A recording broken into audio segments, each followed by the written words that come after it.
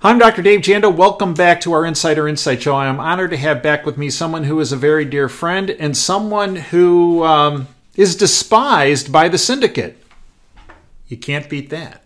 Why is Craig Hemke despised by the syndicate? Because he tells you what you need to know, and it's not what they want you to hear or know about. Why? Because what Craig does with his great platform, tfmetalsreport.com, and what he does in all the interviews he does is he puts you ahead of this globalist constructed curve that ends in a brick wall with the shattering of your freedoms and your liberties and your financial well-being.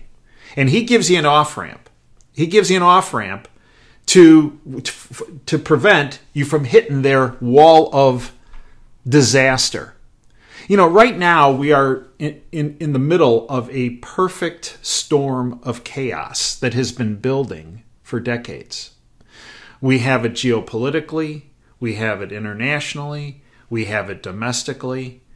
I think and I'm an old guy. Craig is much younger than I am. But in my old, long life, I don't know of a more tumultuous time on so many different avenues that we have right now. And one of the things Craig does is he kind of takes all that chaos and he funnels it down and shows you what you need to do to protect yourself and protect your freedoms, protect your financial well-being. This is why the deep state despises him. So let me give you a little background on those not familiar with Craig Hemke. As I mentioned, he founded the tfmetalsreport.com in 2010. Same time Operation Freedom came into being, within months of each other. Great minds think alike. Great minds tend to put the welfare, and this is what really Craig does, he puts the welfare of you ahead of his own because he takes a tremendous amount of grief for what he does. You know, the bio on Craig is that he was a licensed security professional for nearly 20 years, disgruntled by what he describes and many describe as the fraud known as financial services. He retired to a career as a serial entrepreneur.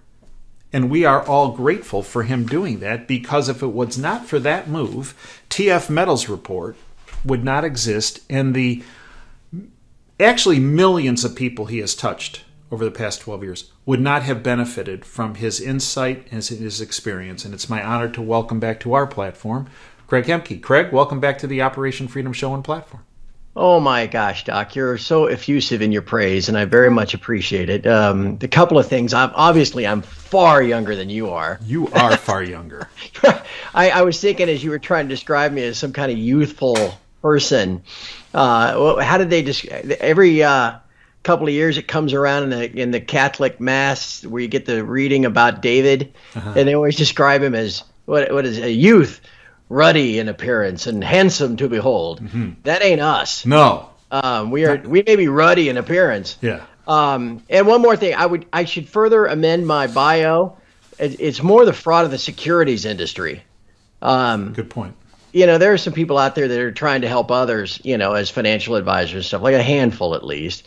But really, it's the securities industry where my eyes were opened as to what a fraud and a scam so much of it is. But anyway, I digress. What would you like to talk about today? Well, so I want to talk about this perfect storm of chaos that is developing, not just in our country but around the world. Okay? Yeah. So we are recording this prior to Powell's announcement, and many people have outlined that, well, today's announcement of what Powell's going to do with interest rates is the most important decision or important event that's going to occur on the financial landscape. Now, Craig, tell me if I'm wrong, but I believe there was actually an announcement earlier today with Putin's speech that potentially, if not immediately, has far more significance from a financial standpoint than what Jerome Powell and his talking goons are going to say later today. Am I off? No, you're not. Two things on that. One, I would spin the clock backward. I would say the events of the first weekend of March probably had the greatest significance on everybody's financial future than anything else that Powell was going to say or maybe that Putin has done since. And it was that first weekend of March, about 10, 11 days after the Ukraine war started, when the U.S. Kicked Russia out of having access to the SWIFT system, which is the international payment system, and then also froze, confiscated, whatever term you want to use, about $400 billion of their non-domestically held foreign currency reserves. Now, the reason they were holding those non-domestically outside of Russia is so that they could pay their debts, their dollar-denominated debts, should something like this happen. And the U.S. just said, you can't have them, you can't access them. So without getting into the politics of that and Russia, what that did, that was a massive eye-opening event for every other dollar creditor whose national programs, national interests may not align exactly with the U.S.'s. Hey, wait a second. If we go some direction you don't like, you'll just take our money and cut us out of the dollar system. That has really sped up the machinery to eventually offer some type of alternative to the dollar, and we can get into that. The second thing about just Powell itself, you mentioned my decades of being in this financial services or securities industry. Yeah, I remember when I first got my Series 7 license, which is to be a stockbroker and that kind of stuff, was June of 1990. Yeah. And back then, a couple of things. If you could get a stock to go up 10% in a year, you were a hero. Right now, if it doesn't go up double in 6 weeks, you're an adult. Or 6 hours. But more importantly, it used to be you'd see Greenspan. Every 6 months, he'd go up to Capitol Hill for his Humphrey Hawkins testimony. And that was the only time you ever saw him, and you certainly didn't hear a couple of times a week from all the regional Fed. They were just these obscure people running these regional Fed banks. Nobody cared what they said. It was just Greenspan every 6 months, and they'd look at the size of his briefcase. Right. Remember all that? Yeah, CNBC crap. He'd mumble along, and they'd try to decipher what he said because he'd say all these words without saying anything. And that was the only time. Now, everything hangs in the balance on what these goons say. They are treated as if they are omnipotent demigods who have everything under control, and that if they just spin this dial or flip this switch, then it's this binary thing. If they do A, B will happen. And if they undo B, then we'll go back to A and everything will be fine. Man, nothing could be further from the truth in 2022. But that's how they're treated by the media, by people with a vested interest in trying to, play the greater fool game.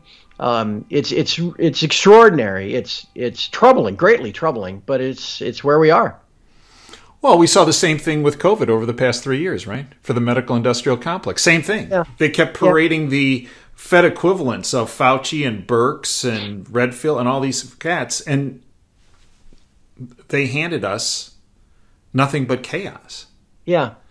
And Doc, I think that's a really good example because you and I have talked before about, and I know this is a big theme of your program, is your financial freedom and thinking for yourself, not just, taking what's shoveled to you by the media or the politicians as some type of, settled science, right?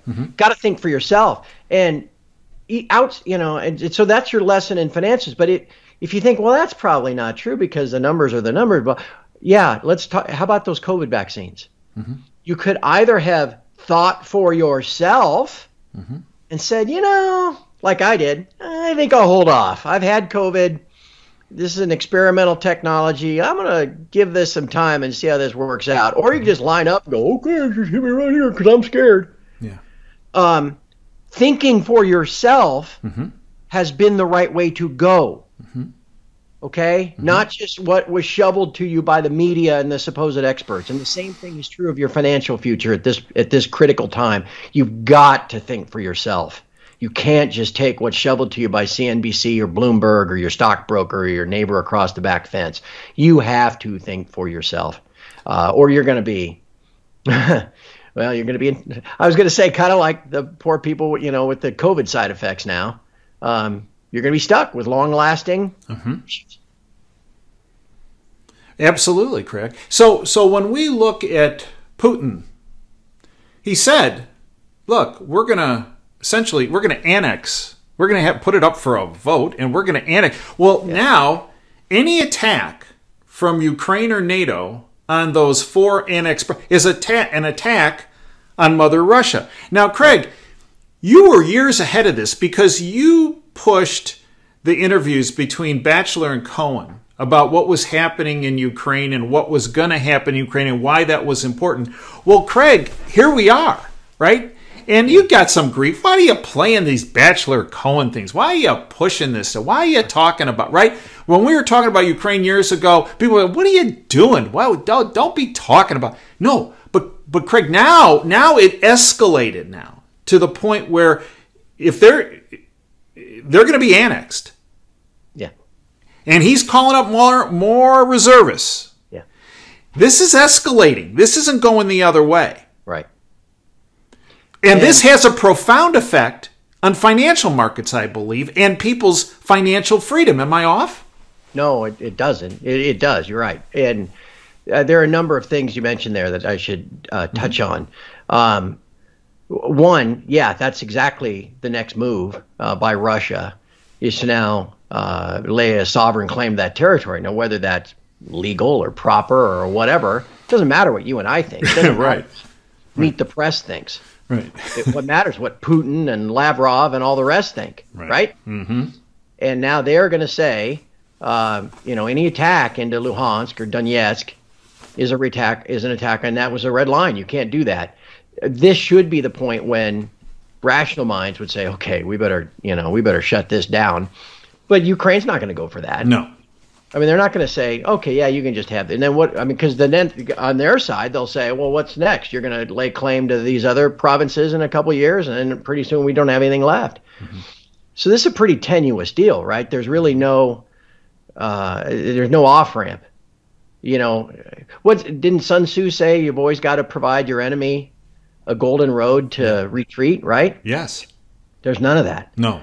So, and yes, I always tell people, if you're going to follow gold, if you're going to really understand what's going on rather than just chasing the price that you see on CNBC, you got to follow, everything. Right. Macroeconomics, geopolitics, everything. I mean, it's a pretty comprehensive job I have. So to that end, who are Batchelor and Cohen? John Batchelor is an old, he's still alive, but he's getting up in the years now. He's an old correspondent for ABC and all these other, and he used to have, I think he still does, but he's been sick. He's had cancer and stuff.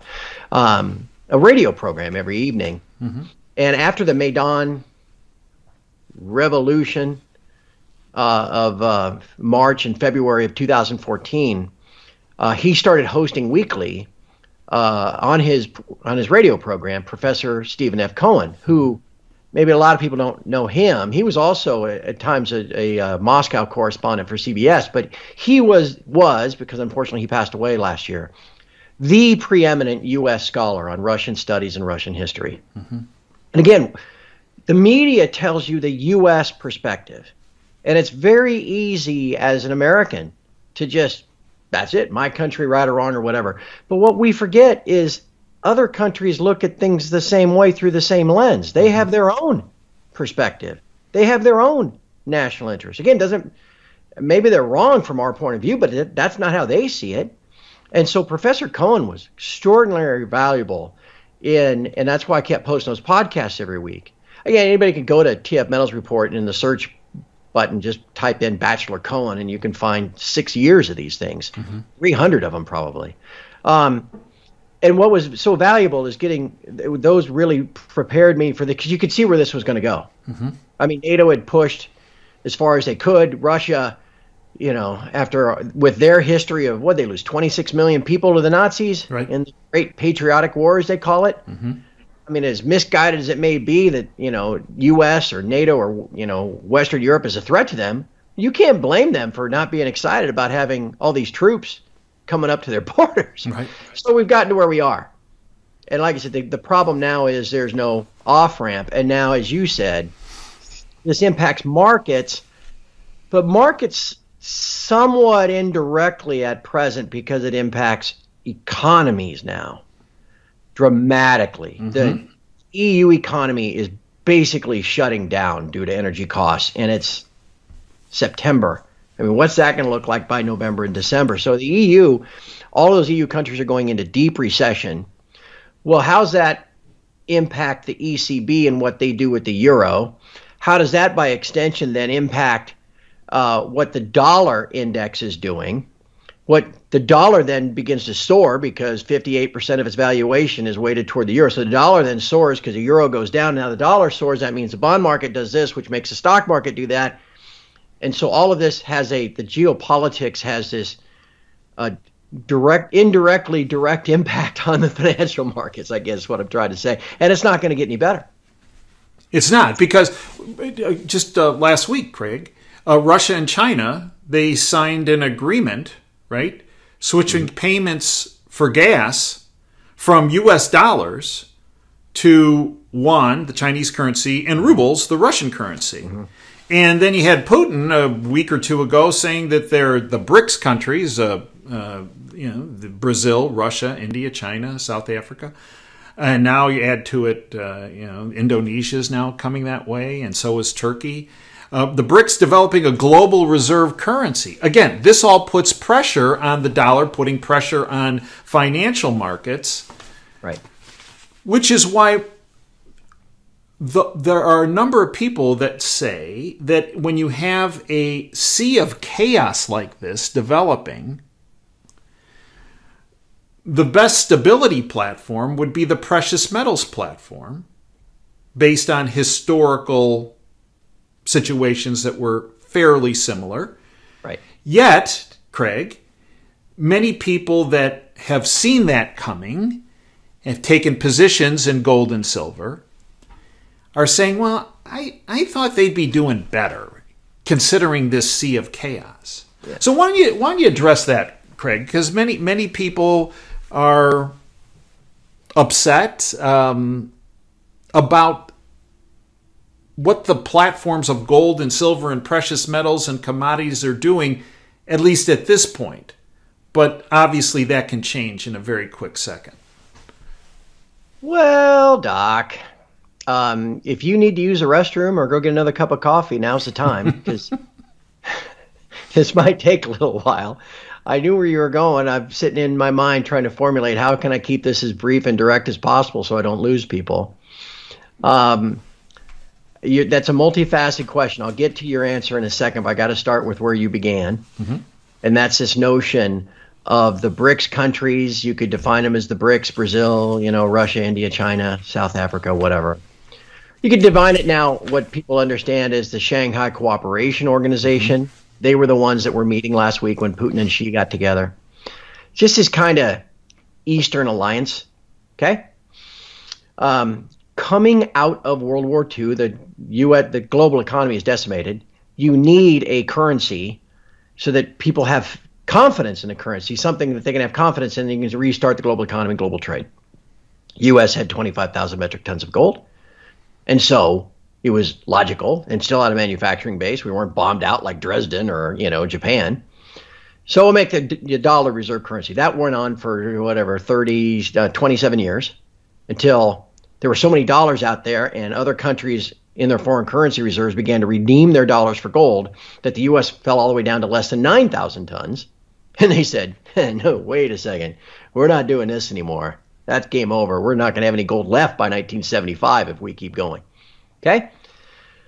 So as part of that, now we've got to somehow continue to have demand for dollars, though. And so schemes have been constructed over the years, whether it's pricing energy in dollars, like crude oil, petrodollar, or whether it's the encouraging now, in all this 50-year sense, of countries with foreign currency reserves. Again, you're China. You sell your rubber dog poop to us, and in return you get dollars. Now you get this big pile of dollars you got to do something with. So what do? Well, you build a bunch of infrastructure, and that's why they got all these ghost cities and stuff. But you also buy U.S. treasuries. You just plow it right back in. So all these dollars, $30 trillion of debt we've run up, should have been extraordinarily inflationary, but they've been put out in the world and then kind of quarantined by being put back into our bond market. Okay? So what now is happening is these other countries, the Shanghai Cooperation Organization countries, have figured out, again, with the big weekend back in March, the U.S. isn't really trustworthy with this current system. If you get sideways with them, they'll just cut you out. So we better start our own system. Mm-hmm. We better have an alternative. Mm-hmm. So they've built their alternative to SWIFT. And now it appears they're building out an alternative to the dollar as well. It won't supplant the dollar. The U.S. and Europe and all this, the West will still continue to use it. But these Eastern countries will now have an alternative. And in the end, what that does is it lessens the demand for dollars. All these schemes, the petrodollar, the bond market, they all maintain demand for dollars. Mm-hmm. But what this offering an alternative will bring will be less demand for dollars. And just like old Econ 101, if the supply is increasing and the demand is falling, the price or the value of whatever it is, oranges, widgets, whatever, falls. Mm-hmm. And that's ultimately such a really big problem. Now, okay, so to the end of your question, mm-hmm. like I said, this was going to be a long one. This was going to be it's perfect. No. Okay. It's great dissection. Now, the end of your question, why is gold not going anywhere? Because as part of that scheme of moving off of the gold standard, because there wasn't enough gold around to keep, because the U.S. would have lost it all. Beginning in 1975, the U.S. created gold futures contracts that trade in New York. And then, and that's been accepted now all over the world. They trade, the same kind of derivative contracts in London and all this other stuff. There are now ETFs. There are unallocated accounts, which a lot of those are a fraud, where they tell you own gold, but you can't get it if you want it. You got to wait 90 days and that kind of stuff. What I'm getting at is there's all these derivatives, fake gold that's out there that's treated as being as good as gold. Mm-hmm. Well, the price mechanism for determining the price is the trading of these things that aren't actually gold. Mm-hmm. These futures contracts. Mm-hmm.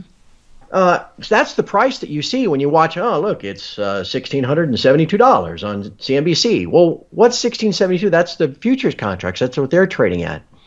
Like anything else, that's supply and demand too. Nobody is actually swapping physical gold at those prices. I mean, that's just kind of the benchmark for eventual physical transactions elsewhere, but it's not really found through the physical metal. So if it's in about supply and demand of those futures contracts, well, what impacts that? The dollar, the bond market, inflation expectations, all this other stuff that really doesn't have anything to do with gold, physical gold supply and demand, or the true value of it, or the true amount of how much gold there really is in the world. So I don't mean to, again, it's almost kind of callous of me to shrug it off, because I know there are people that, they've maybe got too much money in gold. And if you're really worried about it, maybe you do. So I don't mean to just brush it aside, say, just buy more, take advantage of it, whatever. But that really is the case. You need to use this time, continue to use this time, because eventually, just like in World War II, Doc, and this is what, I'm sorry, can I keep going? I apologize. No, keep going. You're running to. Remember how I just said, coming out of World War II, the dollar became the reserve currency because you had to have something with confidence. You just had, look at the experience they had in the Weimar Germany, right? With wheelbarrows full of cash. Mm-hmm. If you're going to have international trade, if somebody's going to use your currency for international trade, you got to have some confidence behind it. Well, how would you instill confidence in whatever currency is eventually offered by the BRICS nations, whether it's an actual currency that people use or whether it's just something to facilitate trade between Russia and China and India and Iran and all these other countries? How would you have confidence in that thing? You can't just basket it all together with their own currencies. If you back that with gold, in fact, that'd probably be the most logical thing. Right. You'd say, well, this currency is backed with gold, and to a certain extent, maybe not fully, whatever. But that's always how it's worked in the past, because gold gives you confidence. So if this is all the direction that's headed, then eventually this whole scheme of pretend gold is going to fail because people are going to demand the real thing, particularly in the East. So, boy, this was a long, rambling answer, but I hope I reinstilled or created some confidence in people that are frustrated with what they've seen so far in understanding why it is the digital derivative price has fallen, but why it is you need to continue to hold it and perhaps even buy more. So after Putin's speech, he spoke about not being bullied, about doing everything necessary to defend themselves. Right. Okay. And people read that into, well, Putin, he's going to launch a nuke. Well, Craig, I believe, based on what your outstanding dissection, I believe the most tactical nuke he could deploy would not be something flying through the sky. Yeah. It would be a press release. And it would be, guess what? The yuan and ruble are now backed by physical assets. Gold, silver, oil, natural gas. Have a good day. Yeah. If he did that, Craig, I believe the ramifications would be enormous. Am I off on that assessment? No, not at all. There's going to have to be some qualifications for something like that, because there's enough. The ruble prior to the onset of the war. I mean, there was enough ruble out there in the world, and there's certainly enough yuan out in the world. You wouldn't want Westerners showing up and trying to pull the same trick on Russia and China, right? Mm-hmm. So it might be within their own little cabal, where you'd have some redeemability, but certainly that would be a financial nuclear bomb, like you said. And this is why those countries have been so reluctant to do it, because they know what the ramifications will be. I mean, you talk about getting sideways with the U.S., threaten the U.S. economy by, crashing the dollar. Usually that transition, let's put it this way, in the past, prior to the dollar was the British pound, had the reserve currency. When did that lose? Well, it was war. You go back further, the Dutch and the Spanish, and all that stuff. Usually that transition is not peaceful. The country that has that exorbitant privilege, as it was called, doesn't just say, okay, yeah, right, our turn's over, you can do it now. And that's what they would be risking. And, as much as the U.S. is in a problematic situation, we still have a lot of missiles, and we still have aircraft carriers, and it could really get sideways fast. And that's what's so concerning about all of this, because there's no real off-ramp at this point to try to dial things back. So when you peruse the world, when you peruse our own financial markets, you look at our economy, and it's almost like every other day, the assessment of what the GDP in the third quarter is going to be goes down, right? I mean, we've gone from 2.6, and the latest now in the third quarter is 0.3%, I think the Atlanta Fed came out with. And by the time this comes out, by the time our interview is released in the next 24, 48 hours, be zero. Here we go. Yeah. We have huge stagnation in this country. We have huge inflation. We just got the inflation numbers out of Europe, with Germany with their energy index being up 46% in a year. I mean, that's not consistent with survival. Right. So Craig, what on your radar screen, when you look at all of this stuff that we've talked about so far, what concerns you the most? What wakes Craig Hemke up at 2 o'clock in the morning going, oh man, you know what? This is the big enchilada, this issue. Or concern. Fourth turning societal collapse. Yeah. I think I'm not some lunatic, living out, in a silo someplace, right, eating beans. That's been my biggest concern. And again, you can see this all over the world. And getting back to, and don't let me forget to come back to some of the stuff you mentioned earlier in your question, but the off-ramp. Yeah. Where is Europe going to get their fuel, their natural gas? If they painted themselves into a corner and can't go back, without whatever the implications would be, where are they going to get their gas for this winter? How are they going to keep people warm? And then how are they going to keep people fed? You got whole sections of the German economy just shutting down because it's too expensive, and it's not just Germany. No. Hungry, cold people do a lot of, that's where, you start manning the barricades, viva la resistance. And so that's the same thing could happen here in the U.S. And again, that sounds like crazy talk. But all you got to do is go back to 2020 and see, you know, the mob. And they were just angry. How about being cold and hungry on top of being angry?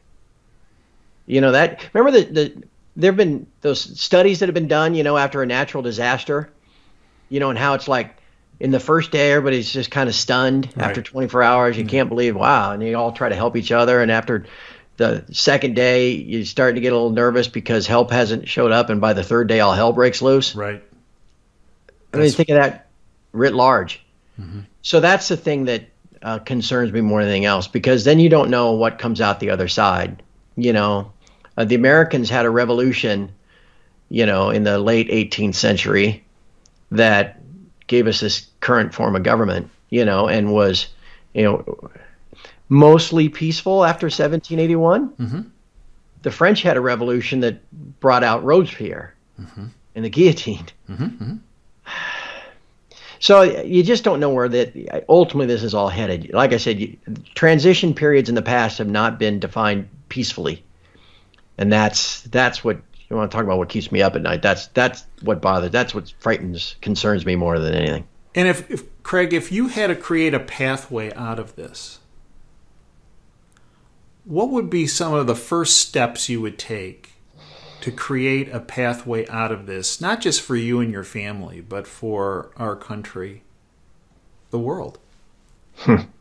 If I was president? Yeah. Well, yeah. In the Hemke administration in 2024? Well, again, this is all fun and hypothetical because it doesn't mean a hill of beans, right? And then if you think, even if someone did get elected that would try to do things differently, well, we saw how that worked. Right? Yeah. I think really, I just watched I'm sorry if I'm sounding scatterbrained. No. Did you watch on PBS the Ken Burns thing about the Holocaust? Yeah. Did you see all the stuff with Lindbergh and America First and all that stuff? Did that not sound familiar? Sure did. There were people then. Now, again, proved to not be the right decision, obviously. But it was, I mean, that was almost identical to where people are now, saying we should just stay out of this, take care of us, and all that kind of stuff. And they had some points, right, I suppose. But in the end, I guess a lot of people died. But in the end, we have, you know, our current history. I think I would start there. I would say, look, we have to understand the math is the math, and this is terminal.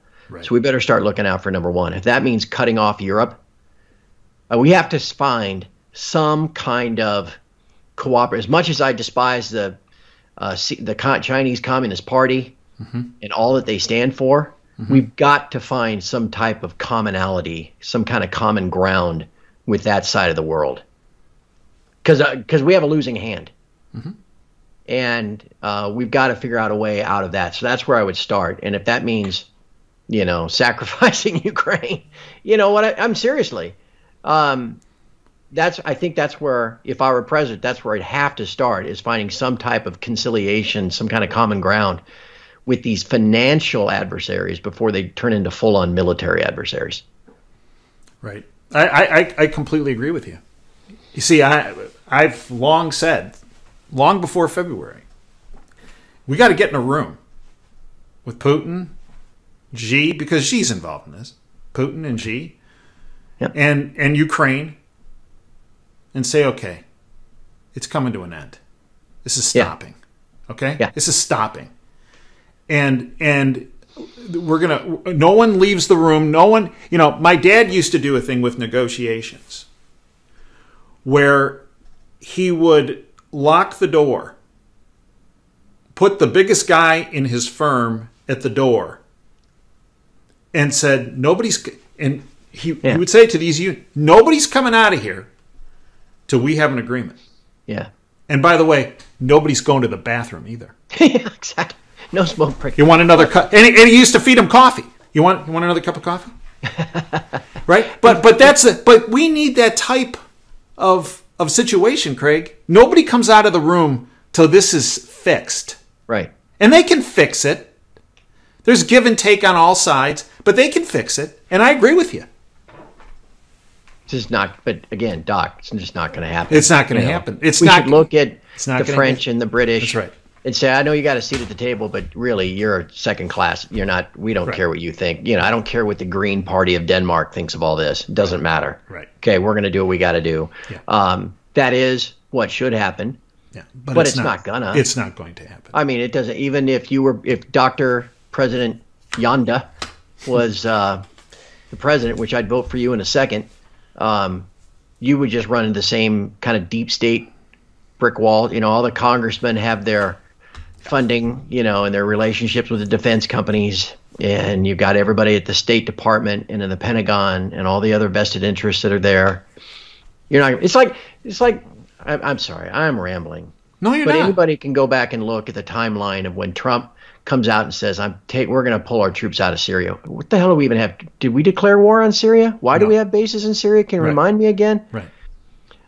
Anyway, and then within 48 hours, boom. Allegedly, there's a chemical weapons attack. Right. And anybody can go back and, we knew at the time what was going on there. That was a massive scam. Yeah. To keep the U.S. involved there. And then that's been proven to be true. Yeah. But yet, and that's the same kind of thing that would happen now. You'd try to do this, and then something would happen, and then the media would spin up, political support against you, and all the enraged politicians would come out to talk about how you've been captured by the Chinese, and that sort of stuff. And sadly, that's just, I don't know, it paints a pretty bleak picture, Doc, but this is a pretty bleak time. Well, and the last couple people prior to Trump that talked about this, Jack Kennedy, November 1963, took that ride in Dallas because he talked about shattering the CIA into 1,000 pieces. Yeah. And Ronald Reagan was also talking about a similar situation, and they, he took a hit 2 months, right? 2 months after he got in office. Yeah. So I agree with you, Craig. What should happen is probably not going to happen, and and it comes back to okay. So if the big boys aren't going to make it happen, what needs to happen to bring peace and prosperity to the masses, then people individually have to do what they have to do that you have outlined. They have to take the necessary steps to protect themselves because the leaders, in quotes, aren't going to do what's needed for peace and prosperity. Yeah. Work with your own community, build your own network, like-minded people that you can all help each other out. But yeah, absolutely. I mean, that's what it ultimately boils down to. Sadly, I mean, it's a tragedy. And maybe by the grace of God, something will change, and we'll be given more time to kind of sort this stuff out. But it's just nothing. There's never been more important than now to understand this for yourself, educate yourself, make your own decisions, and as we've always said at my site, prepare accordingly, because the consequences for you, not just financially, are severe if you don't think this through ahead of time. I am going to let you go because, well, you have quite the interview ahead of you. You want to educate our listeners because you have someone who has sounded the alarm for decades that you're going to be talking to. Who might that be, Craig? Well, I got to tell you, look, I always tell people I'm just as dope with a MacBook. I mean, I'm talking to you on my MacBook right now out here in the middle of nowhere. But I had the good fortune of starting this website 12 years ago. And that has given me access to people I shouldn't have access to. I mean, seriously. And so I actually, within the hour, I get to, through a little bit of side work I do, I got a friend of mine who started a bullion company. His daughter runs a bullion company. And so I help them with some of their audio work out of Canada. And for Sprott Money, I get to talk to Dr. Ron Paul. People have asked me in the past, of all the people you've had a chance to talk to, who would you like to talk to most? I said, well, who have you not talked to yet? And I said, I'd give anything to talk to Ron Paul. So I won't get to spend much time with him. I'll see if I can make his acquaintance and get him to come back onto my site sometime in the near future. But talk about a guy who is a champion of liberty and libertarianism and sound money and holding people accountable and speaking the truth. And he's a national treasure. He'll be somebody that the history books, history is written by the victor, so maybe they won't be. But anyway, the history books should be kind to, for all of his efforts to audit the Fed and bring attention to, all this stuff. His son Rand is trying to carry that on. I'm a big supporter of his. But anyway, a long answer. I get to talk to Dr. Paul a little bit, and I'm pretty excited about it. And educate our listeners on tfmetalsreport.com, because it's a great site with a great community with great content. Well, thank you, Doc. It really started out just kind of analyzing price, and everything that was going on in the markets 10, 12 years ago. And we still do that. And I write some analysis every morning about what's going on in the world, and I record a podcast every day, kind of summarizing what has happened in the world. But the site itself is more about the community. Like I mentioned earlier, we're all kind of in the same boat. Everybody. It doesn't matter if you're a Democrat or Republican, conservative, labor, wherever you are around the world. This is happening whether you like it or not. And so we've got to prepare. And so the community at the site is probably really one of the most, if not the most valuable part of the whole site. It's not free. I could probably make it $100 a month if I wanted to, but it's $15 a month. So it keeps the lights on, pays my exorbitant healthcare costs, which my wife just informed me are going up by another 20% this year. So it's not free, but it does keep the trolls out too, and allows us to keep focused on the problem at hand, which is kind of, again, preparing accordingly for what's all coming. So anyway, long answer again, but tfmetalsreport.com is where you can find us. Craig, I'd like to thank you for everything you have done, are doing, and will do. I look forward to your time with Ron Paul, and I look forward to every meeting we have, Craig, because you provide great information that immediately benefits every person willing to listen and learn. I thank you, Craig, for putting yourself out front on this, because as I said earlier, you take a lot of grief for doing this. Many people would just say, you know what? It ain't worth it. Yeah. But you obviously care more about people than you do yourself. And I thank you for your perseverance, dedication, and sacrifice. And I thank you folks for joining us. Until next time, Dave Janda signing off. Dream big and dare to fail. Thanks for your time today.